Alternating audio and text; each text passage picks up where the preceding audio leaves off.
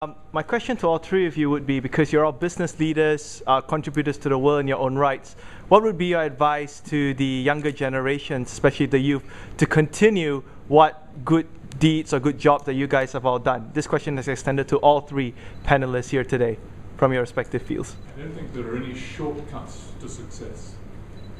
I think there are many people today who think that they've been well educated, properly educated, and therefore they should take over the top roles immediately without going through some of the learning process that goes with it. When I was with HSBC, people used to come to my office and basically say, I have a degree and I can probably do your job next week. And I would say to them, if I could teach you in a week what I've learned in 35 years, I would be happy to put you in the job. But I can't.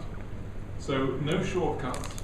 And I think the other thing is that today, I do believe that sometimes expectations get a little high and they run away with people.